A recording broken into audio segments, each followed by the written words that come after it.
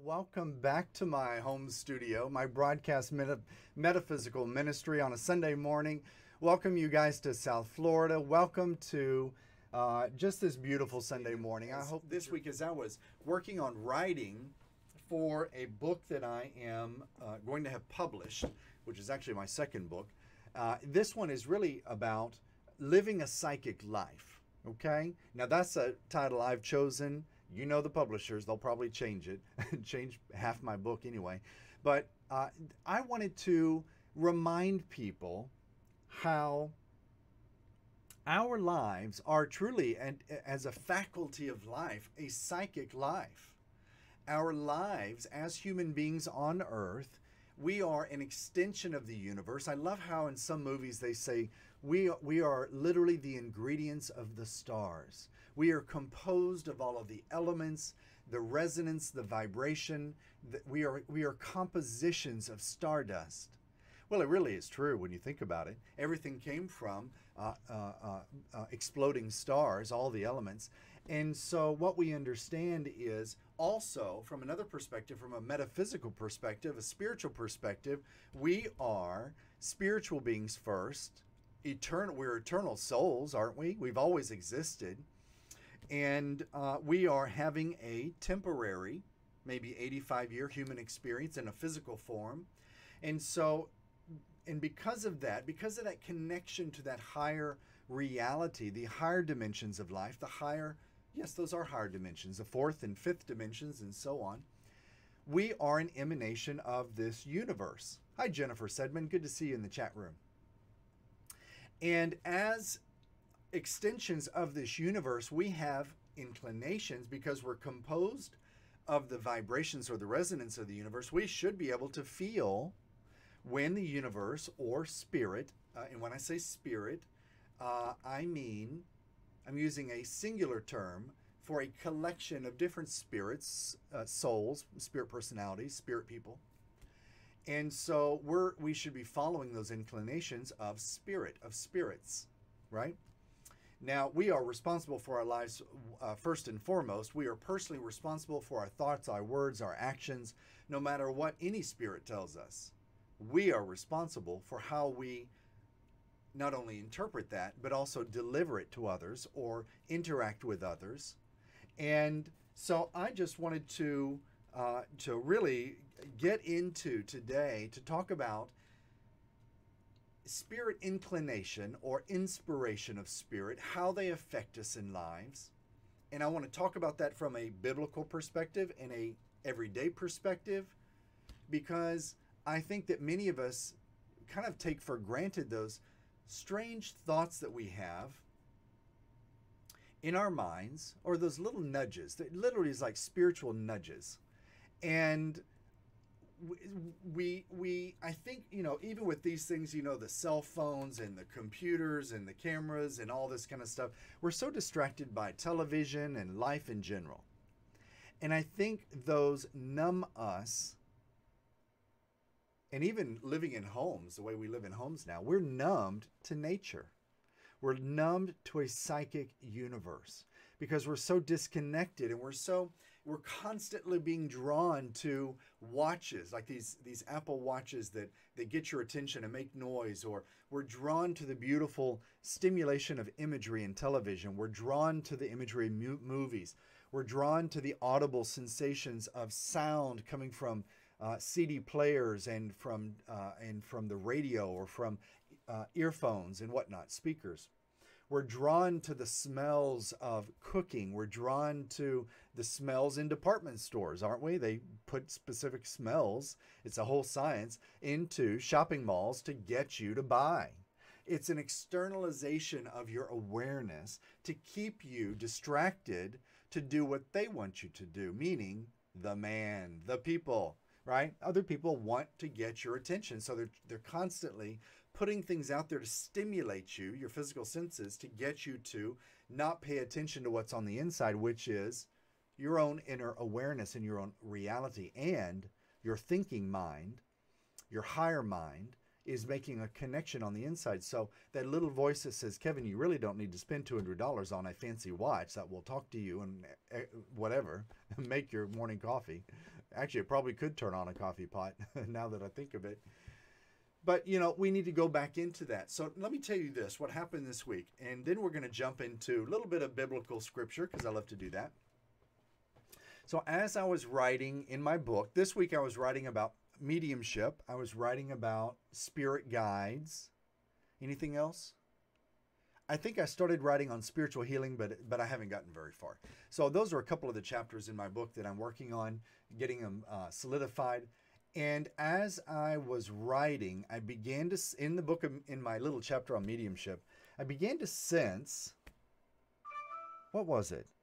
Oh, that's what it was. I began to sense symbology as I'm writing about what is mediumship, what does it mean, what is a soul, what is spirit, how do we make contact, what happened in ancient times with spirit and soul and whatnot.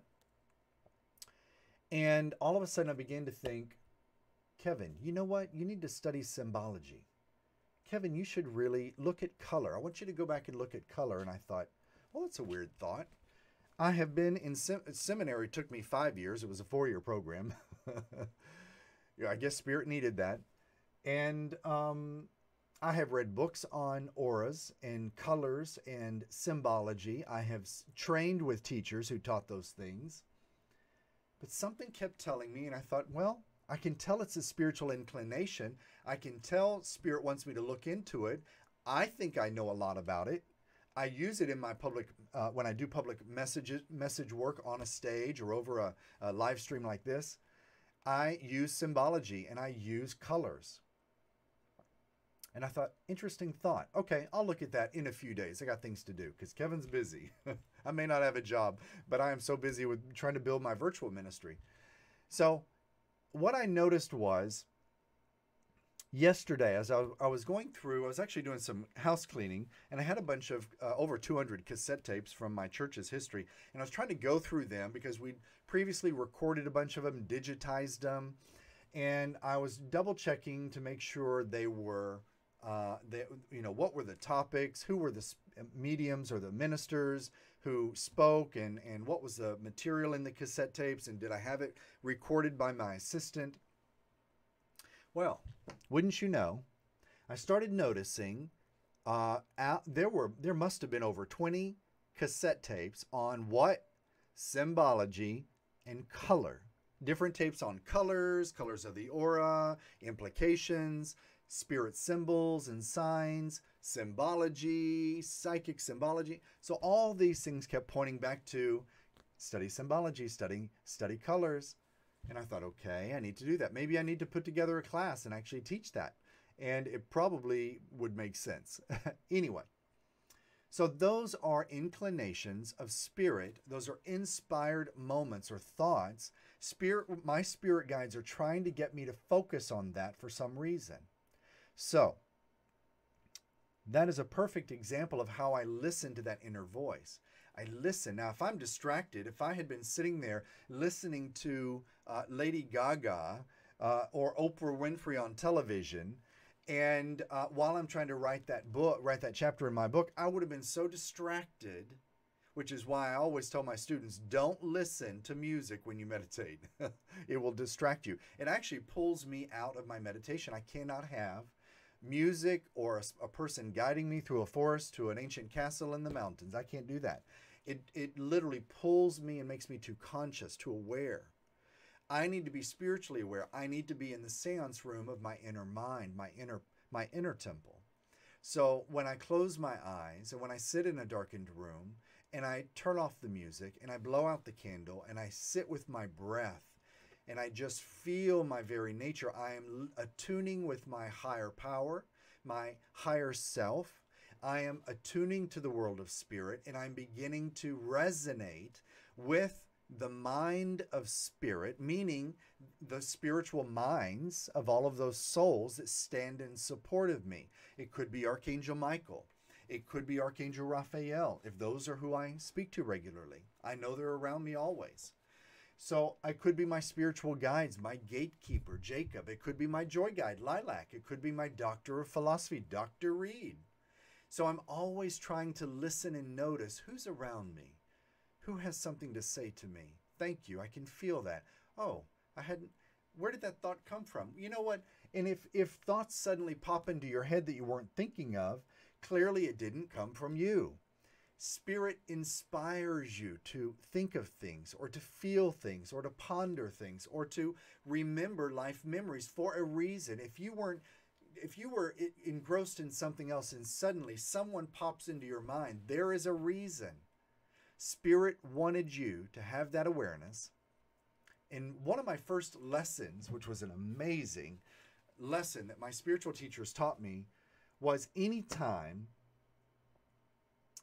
you suddenly thought of a dear friend, coworker, maybe a neighbor, former lover, one of your exes from Texas. And if you suddenly think of them, pick up the phone and call them. And if you're on good speaking terms with them, hopefully, you just would say, well, you know what? You are on my mind. I'm just thinking about you today. How you doing? And that's all you have to do. You don't even have to tell them that, oh, I'm having a psychic moment. I'm having spirit inspiration, and I'm honoring that because Reverend Kevin told me to. You don't need to tell them that. They don't need to know all that. Just see what happens. Let me tell you, you will be shocked how many times, you literally cannot imagine how many times I had picked up the phone. Back when I first started, I would page people to call me. That dates me. And now we can text people, call people, email people. In the old days, I would write letters to people and tell them, you know what?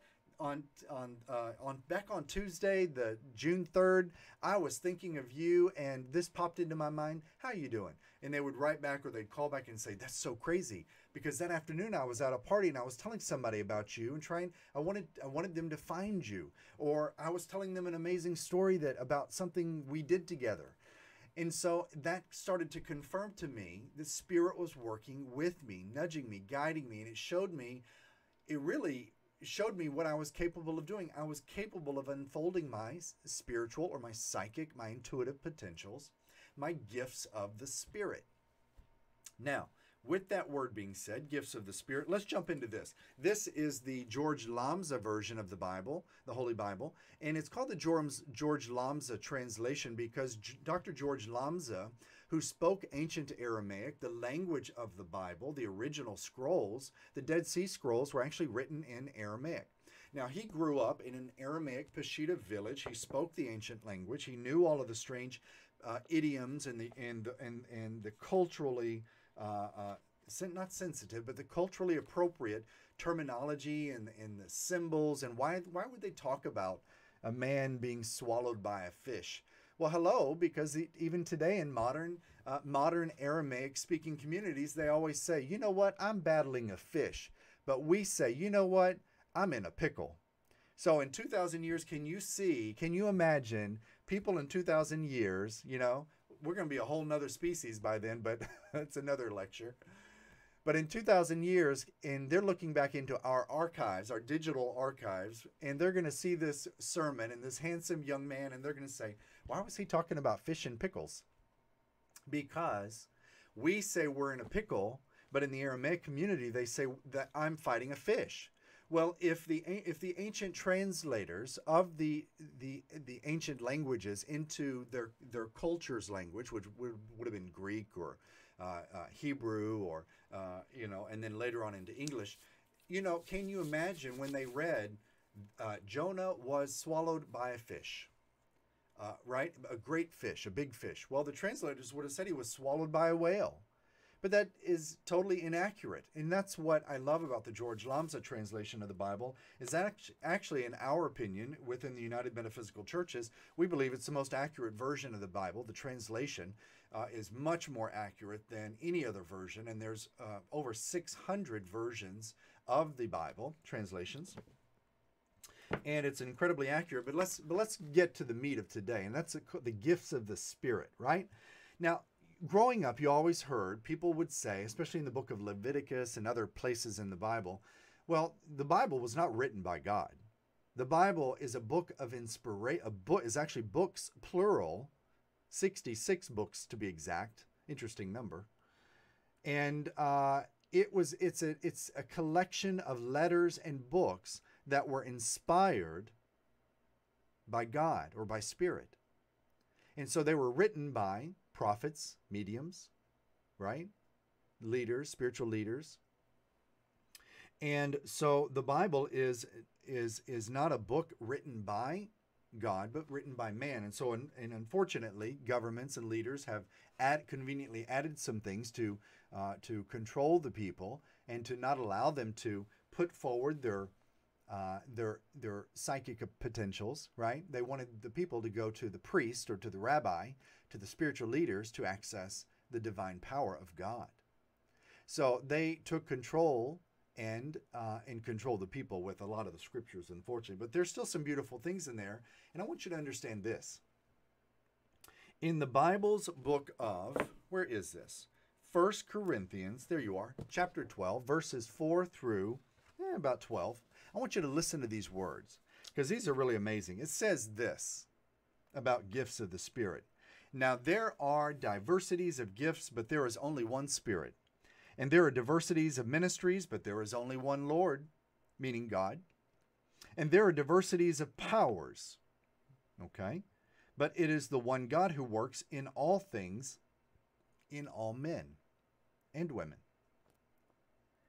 And but the manifestation of the Spirit is given to every man as help to him.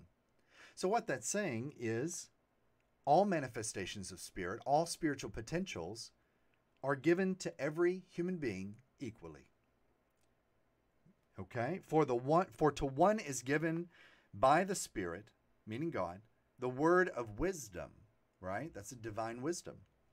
To another, the word of knowledge, clear cognizance, clear psychic knowing. It's like a direct download. And it's given by the same Spirit. To another is given faith by the same Spirit. To another, the gifts of healing by the same Spirit. To another, the workings of miracles. To another, prophecy, right? Foretelling what's to come in a person's life or what's taking place in their life.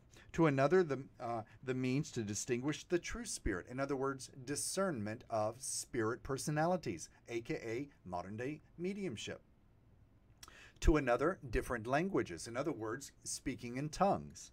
To another, the interpretation of those tongues, languages. Okay? But all of these gifts are wrought by the one and the same Spirit, dividing to every one equally. For as the body is one and has many members, and all the members are of the body, meaning the body of Christ or the Christ consciousness, and it's saying, even though they are many, they are one body, and so is the Christ. In other words, the Christ consciousness.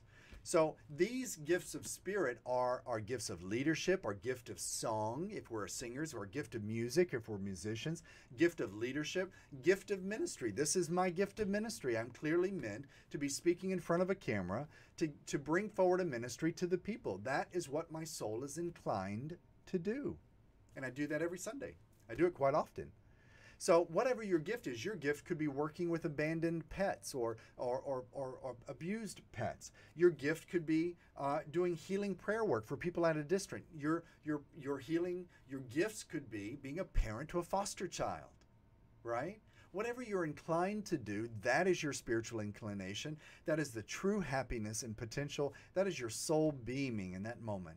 That is your gift of Spirit. And so build that and use that to serve humanity. Our gifts of Spirit are not meant to be used just for ourselves. They're meant to be used to better our lives, right? To recognize Spirit is with us in the moment in those difficult lessons. But also it's there to really show us ways of serving others and ways to be better ambassadors for Spirit and to be able to serve people at large, right? So let me read to you a couple of interesting scriptures. I'm going to jump over to the book of Ezekiel. Ezekiel was an amazing prophet, aka modern-day medium. And that whole chapter is actually a very crazy little chapter because there are so many mystical experiences, and there's even, for all my ancient alien fans, there's even a reference to UFOs in there, and I'll let you find that, okay? That'll be your homework for today from Reverend Kevin. Now, let's jump over to chapter 11 in the book of Ezekiel. And Ezekiel is telling people the following in chapter 11, verse 4. Therefore, prophesy against them. Prophesy, O son of man. In other words, you human person. And the Spirit of the Lord fell upon me, and he said to me, speak. Inspiration. Thus says the Lord God, thus have you desired There was a desire to speak on behalf of God. For I know the inclination of your thought. In other words, spirit is, Ezekiel is trying to remind the people that there is spiritual inclination to deliver messages from a higher source. And he's reminding them, God works through you. Do it. Yo, go do it, dude. Right? So let's jump over to another chapter. Okay, so let's jump to the book of Acts, chapter 16, one verse. It's actually verse 7. And this is what this is interesting because the disciples recognize they're being guided by Spirit and they go a completely different direction. Listen. And when the disciples came to the country of Mysia, they wanted to go from there to Bithynia, but the Spirit of Jesus permitted them not. Now that's interesting. Whether in the timeline, I cannot tell at this moment where if Jesus was in physical form or spirit form. I think the way it's written, it is the inclination that Jesus is spirit, the awareness of Jesus was being present with them, and they recognized, you know what, we're not going to Mysia, we're going to go to the other city, we're going to go a different direction. So they followed the inclination of spirit. How many of you have ever been driving down the highway and you felt, you know what, I have to get off at this exit. I don't know why, but I just have to take a different road home. And when you did, didn't something amazing happen? Didn't you discover something that just really excited you or benefited you in some way? That is spirit inclination, exactly what the disciples experienced by being guided by the Spirit of Jesus. Let's turn to one last chapter as another example of Spirit's inclination or inspiration to help us and how we need to start listening to those Spirit nudges. In the book of Acts, it says the following, chapter 16, verse 7. Oh, well, I just read that to you. Let's jump over to, did I skip it? Oh, here it is, the book of Luke. So the prophet, the apostle, the disciple called Luke, right, who was actually a medium, right, that's a prophet. He said this, "The Spirit of the Lord is upon me. Because of this, he has anointed me to preach good tidings to the poor. He has sent me to heal the brokenhearted and to proclaim release to the captives and sight to the blind, to strengthen and forgive those who are bruised." In other words, to present spiritual ministry, to allow the word of Spirit to flow through him, to heal, to uplift, to release the bonds. Actually, they're probably mental and emotional bonds, not literal bonds of shackles of slavery, but just the own. I mean, don't we just hold ourselves back so often? That's the captivity he's speaking about. And then he also talks about sight to the blind. Yes, he definitely had the potential to heal people. The disciples actually healed people of blindness. However, there's also a spiritual metaphysical interpretation to restoring sight to the blind. It's removing the darkness of ignorance, human ignorance in the mind, and restoring spiritual sight and understanding of spirit around them. So he's talking about recognizing in situations that he is guided by Spirit to serve people in many different ways. And I just think that's amazing because so many times you guys probably do not recognize Jesus chose, let's say this, the gifts of Spirit, they were not all inclusive to Jesus, the Christed one, right? Brother Jesus. Jesus is not my Savior. I don't teach the Savior principle because Spirit has told me it's not true. Meaning, Jesus constantly called himself Son of Man. He never once called himself Son of God. But humanity made him Son of God. They called him a Son of God. And Jesus never once said that. In any scripture will you find that. Jesus said, I am Son of Man. I'm a human being just like you. You and I are the same. I am your brother. Don't worship me, worship God.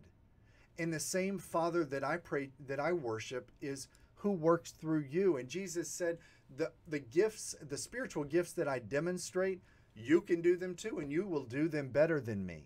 You have that potential. Do you not recognize you are God in expression?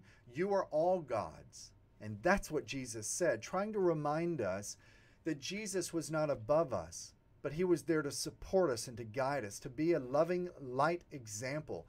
Jesus brought the vibration of love into the world. He was not there to lay down the law, right? But to remind us of the power that we hold, the divine soul essence that we are, the God in human form that we are literally God's hands, feet, words, lips, everything on earth. So what's interesting is that Jesus chose his human disciples not for their money, not for the titles, not for the families they came from, or how much land they had, or what company they worked for, or what their social media platform, how many followers they had. Jesus chose average, everyday human beings because of their spiritual potential to help his ministry. How did he do that? He paid attention to the inclinations in his soul being drawn to their souls. In other words, he recognized the gifts of spirit that were just waiting to explode and come forward in each of them. He recognized they were all mediums. They were all psychics waiting to come forth in a strong way. And that's why he chose them. Did you know that? And so that's just beautiful to me, because it just goes to show Jesus actually trained all of his disciples to be great healers, great psychics, great prophets, to prophesy, to minister to the people, to uplift and inspire people, maybe to speak in tongues. I don't know about that, but I would assume so, because a lot of them did. A lot of the people in the times. But Jesus also taught them how to be exorcists, how to cast out these dark souls, chaotic souls, and how to restore the mind and the emotional and spiritual body of the person back to a state of wholeness. So if Jesus taught human beings how to do that, Jesus had no problem with psychic gifts, intuitive gifts, divine wisdom being used, these gifts of the Spirit. And I want to encourage you. I'm a minister who encourages you to unfold your gifts of Spirit, to use them not just for yourself, to better your life, to find great opportunities, but in service to humanity. We are ambassadors for Spirit in human form. And this is how the light needs to be brought stronger to this planet, to create a web, a beautiful network of light around the planet through using our gifts to not only build our communities and serve our communities, but literally to connect to other communities in the world and create this beautiful golden blanket of support and metaphysical truth and teaching and spiritualism around the world. How beautiful. I just want to say, your gifts of Spirit will help you to recognize in those dark cloud moments in your life that those are spiritual lessons waiting in disguise to be discovered. That's your silver lining lesson. The light of God is always present behind those dark clouds of life. And it's your job to use your gifts of Spirit in a beautiful, high vibrational way to recognize that there is a lesson in the moment, and that there is a truth waiting to be discovered, that there is amazing potential waiting to be served as an ambassador for Spirit to all of those Spirit has guided into your path. God guided your enemies, your ex-lovers, even your spouse, your significant other, guided them into your life for a reason, to learn from, to grow from, evolve from, progress from, to be a part of. You are so precious. Never forget how powerful you are, how important you are. If you drew breath this morning, God has a purpose for you in this world. And the way you find that is you find what makes you happy. What do you just love to do? Do you like rescuing animals, helping foster kids, singing in a church, singing on a stage for nonprofits? Do you love leading communities? Do you love creating beautiful art? Do you love guiding ministries or guiding and creating organizations? What's your gift, right? Is it a live stream ministry, just talking and just bringing hope to the people? That's a ministry. That is your gift. Find what makes you beam and glow, makes you so happy, and I guarantee you, you'll bring more silver lining into more people's lives than you can imagine. Ladies and gentlemen, from my heart to yours, from our community here in South Florida to yours, much love and much light, and we'll catch you next time during our beautiful Sunday morning spiritual segment, delivering these beautiful metaphysical moments for you. I love you, and we'll see you again on the flip side. Bye-bye.